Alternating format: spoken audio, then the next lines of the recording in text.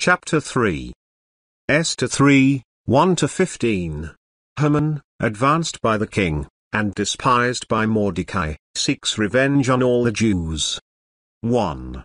After these things did King Ahasuerus promote Haman, set his seat above all the princes, that is, raised him to the rank of vizier, or prime confidential minister, whose pre-eminence in office and power appeared in the elevated state chair appropriated to that supreme functionary. Such a distinction in seats was counted of vast importance in the formal court of Persia. 2. All the king's servants, that were in the king's gate, bowed, and reverenced Haman. Large mansions in the east are entered by a spacious vestibule, or gateway, along the sides of which visitors sit, and are received by the master of the house, for none, except the nearest relatives or special friends, are admitted farther. The officers of the ancient king of Persia waited till they were called, and did obeisance to the all-powerful minister of the day. But Mordecai bowed not, nor did him reverence.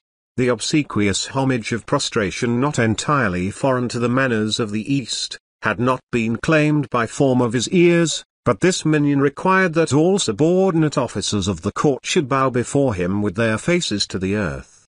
But to Mordecai, it seemed that such an attitude of profound reverence was due only to God.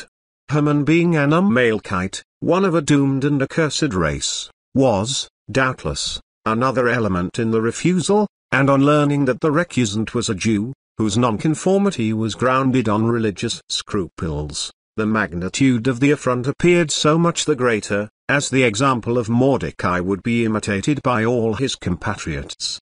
Had the homage been a simple token of civil respect, Mordecai would not have refused it, but the Persian kings demanded a sort of adoration, which, it is well known, even the Greeks reckoned it degradation to express.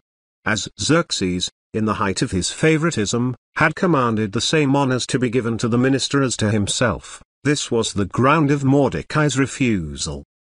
7. In the first month, they cast that is, the lot, in resorting to this method of ascertaining the most auspicious day for putting his atrocious scheme into execution. Haman acted as the kings and nobles of Persia have always done, never engaging in any enterprise without consulting the astrologers, and being satisfied as to the lucky hour. Vowing revenge but scorning to lay hands on a single victim, he meditated the extirpation of the whole Jewish race, who, he knew, were sworn enemies of his countrymen, and by artfully representing them as a people who were aliens in manners and habits, and enemies to the rest of his subjects, he procured the king's sanction of the intended massacre. One motive which he used in urging his point was addressed to the king's cupidity. Fearing lest his master might object that the extermination of a numerous body of his subjects would seriously depress the public revenue, Haman promised to make up the loss. 9. I will pay 10,000 talents of silver into the king's treasuries. This sum, reckoning by the Babylonish talent, will be about £2,119,000, but estimated according to the Jewish talent, it will considerably exceed £3 million, an immense contribution to be made out of a private fortune. But classic history makes mention of several persons whose resources seem almost incredible. 10. The king took his ring from his hand, and gave it unto Haman. There was a seal or signet in the ring. The bestowment of the ring, with the king's name and that of his kingdom engraven on it, was given with much ceremony, and it was equivalent to putting the sign manual to a royal edict. 12-15. Then were the king's scribes called, and there was written. The government secretaries were employed in making out the proclamation authorizing a universal massacre of the Jews on one day. It was translated into the dialects of all the people throughout the vast empire, and swift messengers were sent to carry it into all the provinces. On the day appointed, all Jews were to be put to death and their property confiscated, doubtless, the means by which Haman hoped to pay his stipulated tribute into the royal treasury.